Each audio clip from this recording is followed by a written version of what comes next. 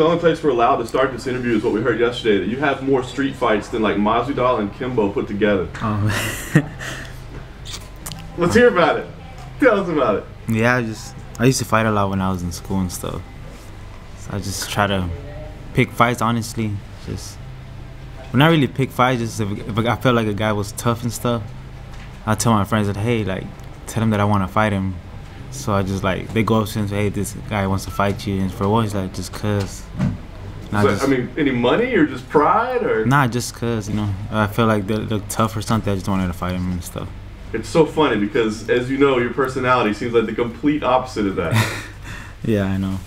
Did that lead you to a passion for martial arts? I mean, is that what kind of led you down the path to start training? Yeah, pretty much, yeah. How successful were you out there? I was good, honestly. I was really good, honestly. Yeah, I was always fighting like the bigger guys. Even if I got beat up for like 20 minutes, I'll still get up until I won and stuff. So very cool. Well, explain how this fight came together, right? You came in and stepped up on short notice. Yes, sir. Man, I'm pretty much excited, you know, honestly, like, to take this fight. I'm like a big fan of him too, so you know, to fight him is like pretty much an honor, you know. So. Interesting. So you had kind of followed his career. I know he's been out for a little while, but yeah. You followed his career. Yeah. So I'm really excited to go in there and stuff. So. Was it difficult? I mean, as I said, short notice. I mean, are you a guy that's always training, or is this like you kind of rolling the dice a little bit? I'm always training all the time, so it's not a big deal, honestly. So I'm always in the gym, even if I don't have a fight and stuff. I'm always in there all the time, so it's to me it's not like a short notice fight. So. Nice. Do you have to ask the team? I mean, do they make choices with you, or do you just say, hey, I'm doing this, let's go? Yeah, my coach and stuff, so my manager, they said it was a good fight for me, so I took it and stuff. So how do you prepare for it? I mean, obviously you like the guy, you're aware of him, but who knows? He could be totally different, right? Maybe he's 100% better, maybe he's not the same. We don't know. So how do you prepare for a guy like that has been out for so long?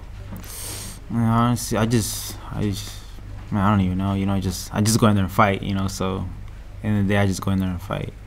And then, how much do you look forward to speaking to us every time? I mean, I know how much you love media day. So did you just say, hey, please make sure and get me on the media day? No, I was not nervous. I still get nervous all the time. What is it? Are you afraid to say something that like you'll regret that you said, or? No, I don't know. I just get embarrassed and stuff. I don't know why.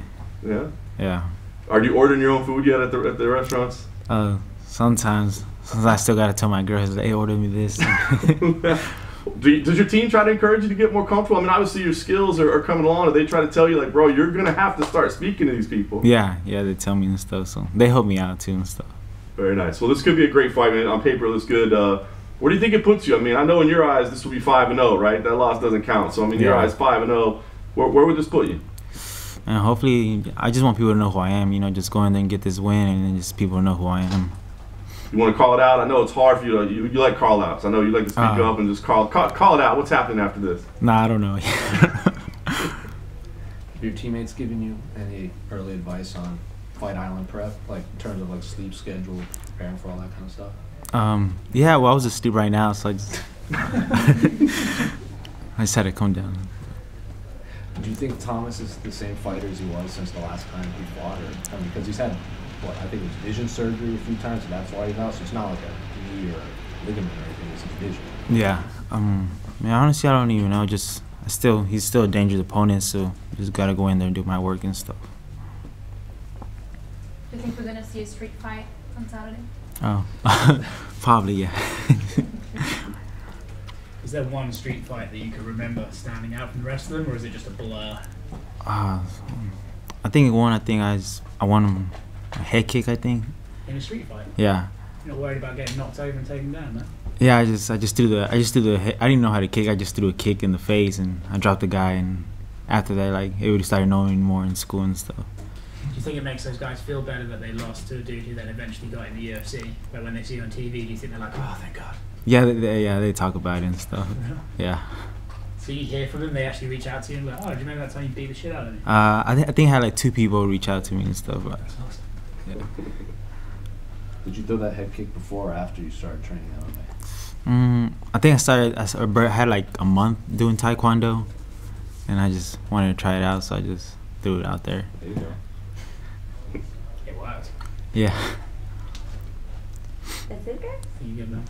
Yeah. All right.